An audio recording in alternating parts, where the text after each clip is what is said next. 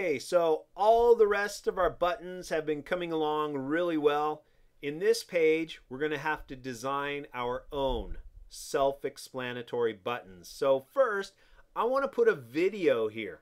Kind of show the animation that G.I. Joe was based on. The greatest cartoon in the history of cartoons back in the 1980s. I rushed back from school in 1982 just to make sure I could watch this when it came out. It's like changed my life. But I don't know why you needed to know that. Let's go up here. I'm going to create on the top layer one more brand new layer, and let's just call this layer video stuff. Anything related to video, like the buttons in the video, we'll just put it on this layer. Okay. What I'm going to do is hit Command D for a document, and there's my roster page folder. And I have a folder of videos. Okay, the problem is I have an MOV file, which is a QuickTime movie, and I have an MP4 file, which is an actual movie file. Okay, so let's see the difference. I'm going to take a QuickTime file, open, click and drag like any other file right here, and I will get a film strip. This is not a good sign. So when you are bringing in video, that is media. So to handle that, I will go to Window menu, Interactive, and test out my media. Okay, here's my media panel. There is, let's see if I can enlarge this panel. Nope, okay. There's a little playback button. Play my video. Dang, nothing's happening. It's not going to play this.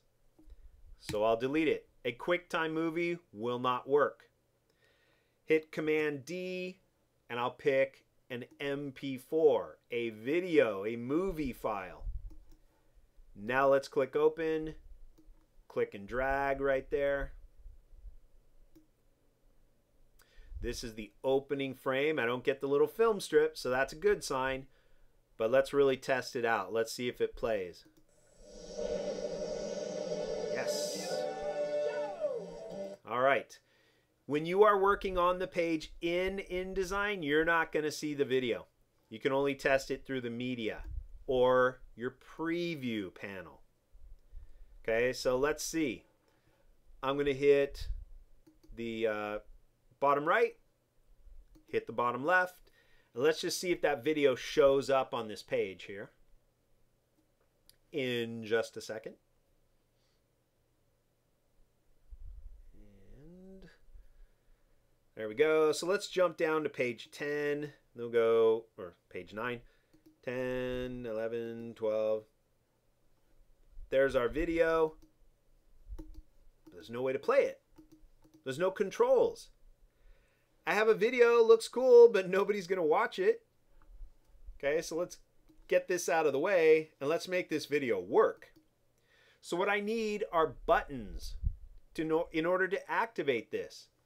So I'm going to go to my text frame.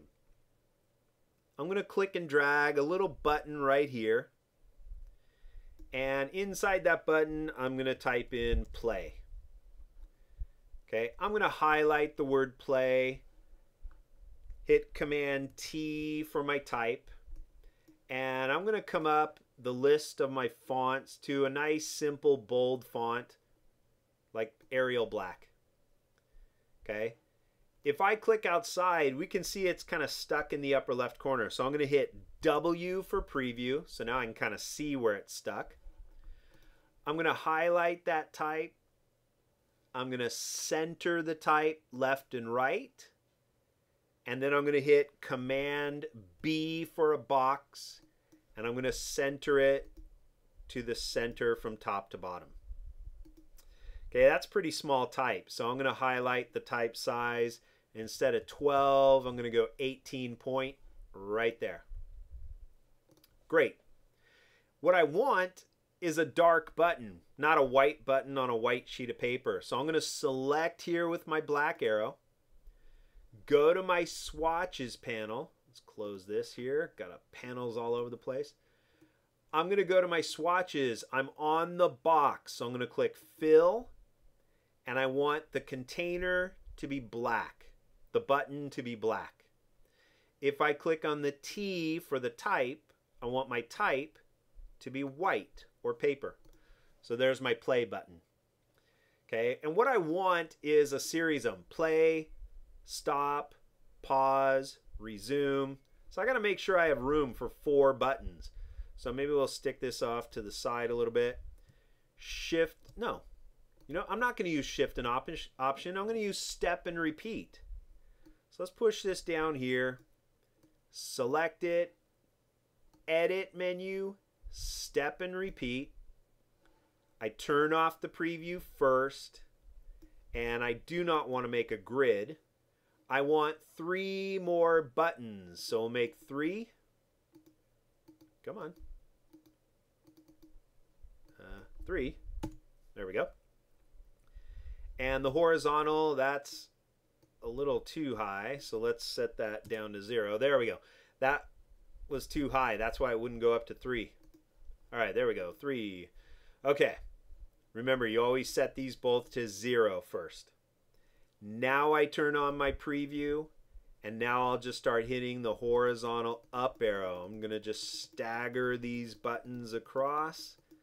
So now I can see I did have room for 4. That's great. I'll click OK. I love that. Now it's just a matter of highlighting the names and changing them. This one, I'll hit my caps lock key, will be stop. This one will be pause. And this one will be resume. All right, good enough. I also want a point in the video that people can jump to. You know, the video is almost a minute long. There's a nice point in the video where it describes who this team is or what they are. So I want that point in the video to be a part that people can jump to. So I'm going to take one of these buttons, option key for a copy. Just kind of put it right there. And then I'm going to stretch this all the way across. And now I can take my type tool and I'll type in learn about the G.I. Joe team. There we go. All right. Great. These are just graphics. They're not buttons yet. Okay, I need to make them interactive to play the video that's right above. I mentioned the word buttons. Okay, so I'm going to click outside and go to Window menu, Interactive, Buttons and Forms again. Just get these other panels out of the way here. All right, here we go. So buttons, I'm going to click this first one. I'm going to convert that to a button.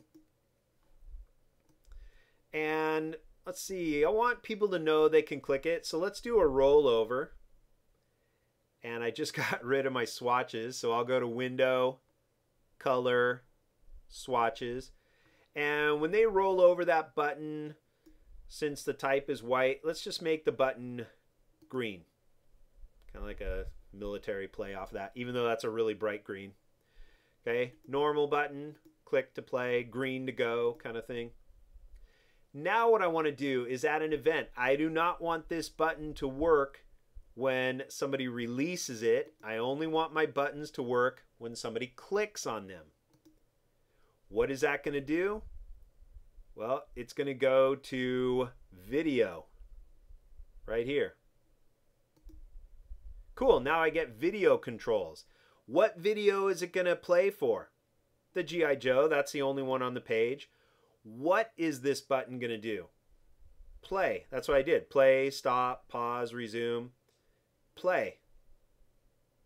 That's it. Let's do another one. I'll click stop.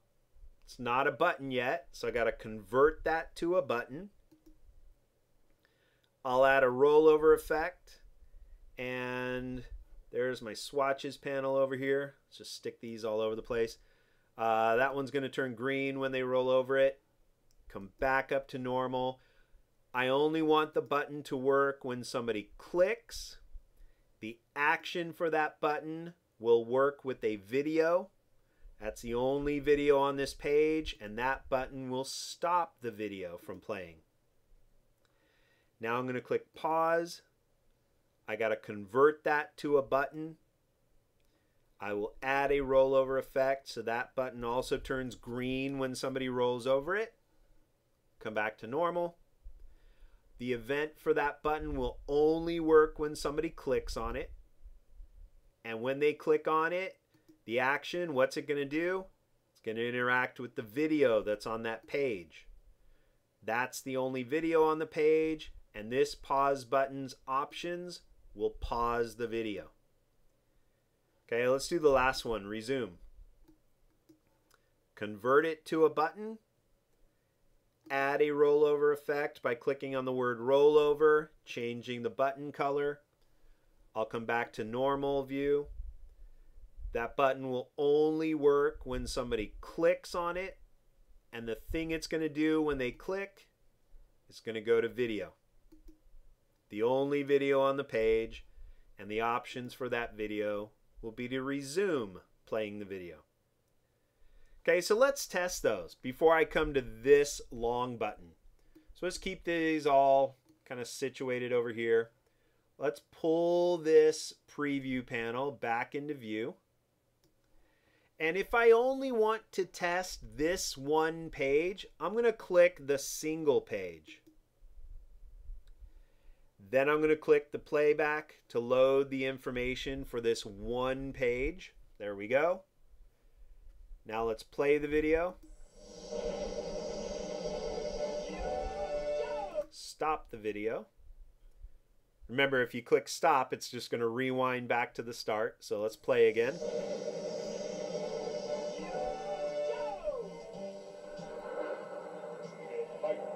I can pause the play. I can resume the play. Pause the play. Stop the play. And again, if I click stop right there, it's just going to rewind. So just be aware of that. But I know my buttons are playing. They're interacting with that video. That's cool. Let's move this off to the side.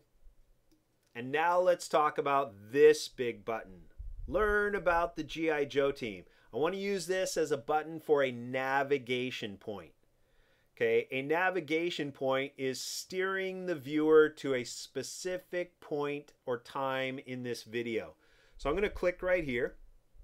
That will load the information on my media panel. And I'm going to scrub ahead a little bit. And I'm going to click play. Okay.